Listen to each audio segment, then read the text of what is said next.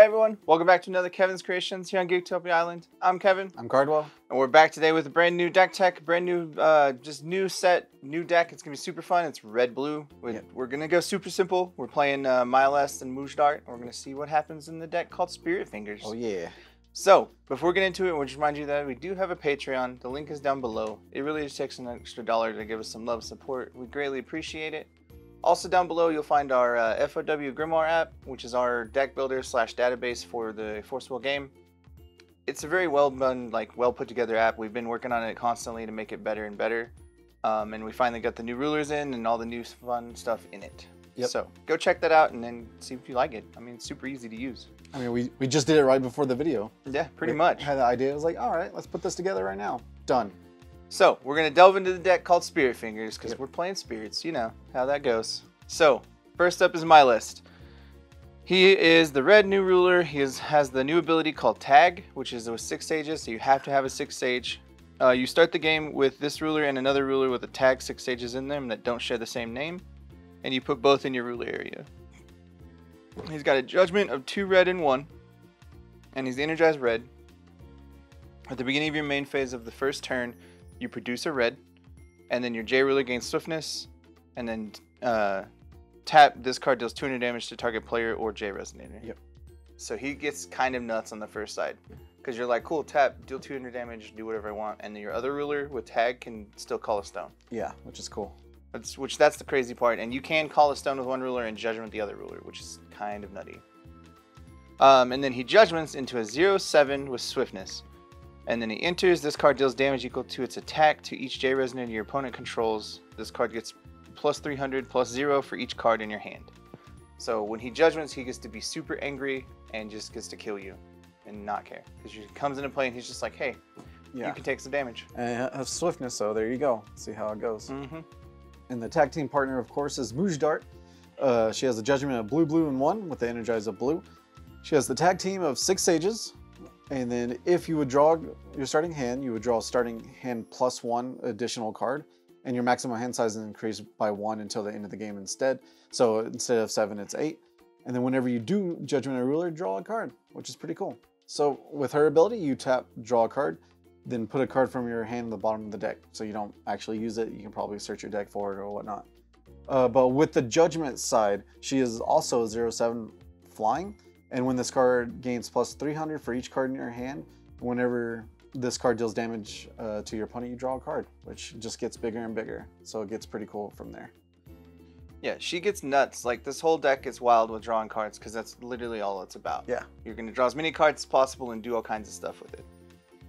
The first creature of the deck is an alternate card. It's one of the split cards. It is Salamander, the spirit / Ghostflame. And Salamander is a 1 red spirit. You can banish this card. This card deals damage equal to its attack to target J Resonator. So that's kind of sweet. Just being like, hey, cool, I have a dude and I can sacrifice him. And he's a 3/1.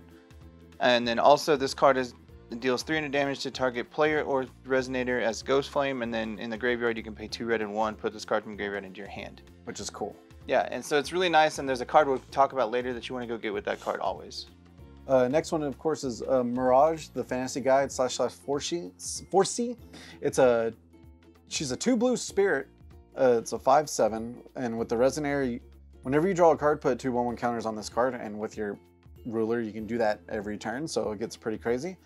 And then you may also pay 2 blue less for cards named Foresee, and the chant is draw 2 cards.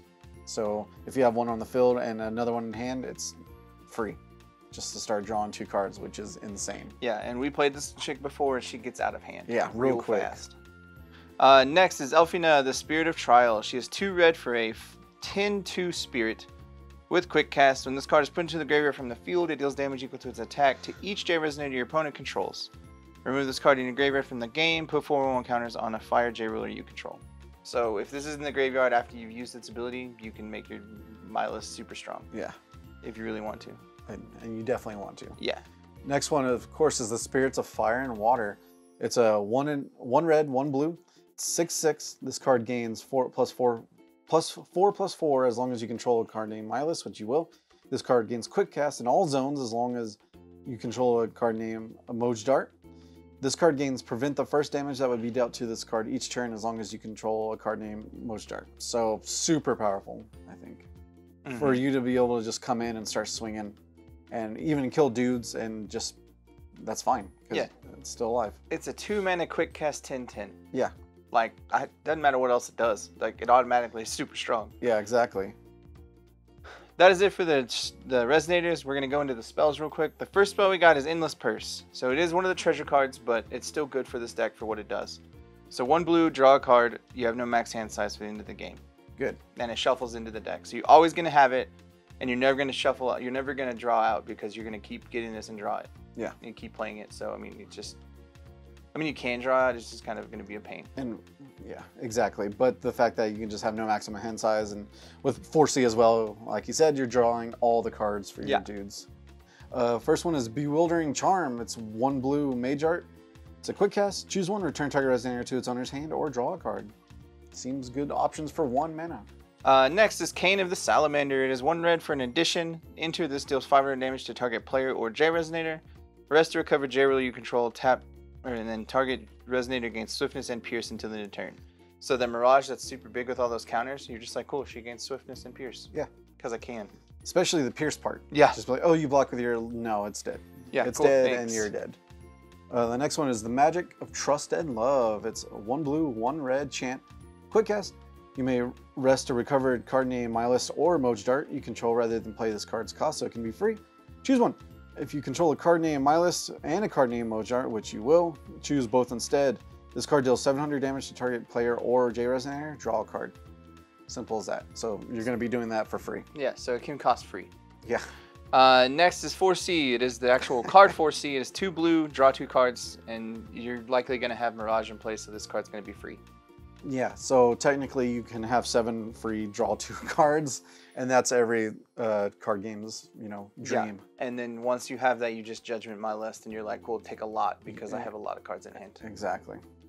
Now the next one, of course, is the Sacrifice of Words and Memories.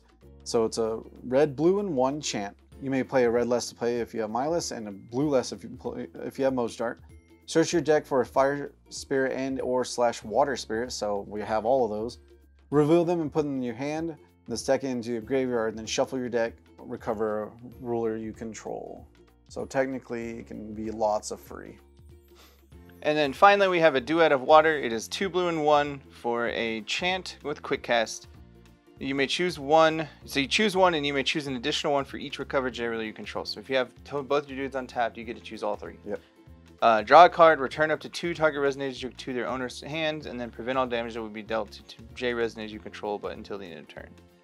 So this card gets nuts, because you're just like, cool, draw a card, bounce those dudes, and I get bigger on every aspect of it. Yeah, pretty much. And this card, Government Film deals attack to each your opponent controls, so it doesn't matter if you have it or not, but it's still just a really good card. Yeah, it's super strong just because it can do a lot for you. Yes, it costs 3, but it's okay. You're going to get there. Yeah.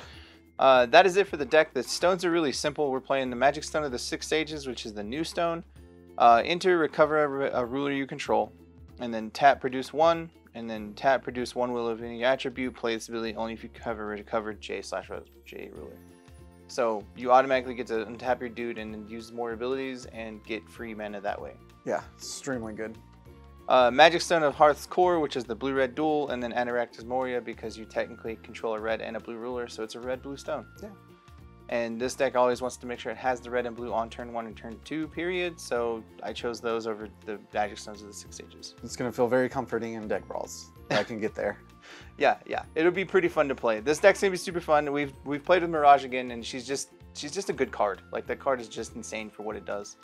But we're super excited to play this deck. Can't wait. So check it out. The decks will be down below, and we'll see y'all again next time. Goodbye. Later.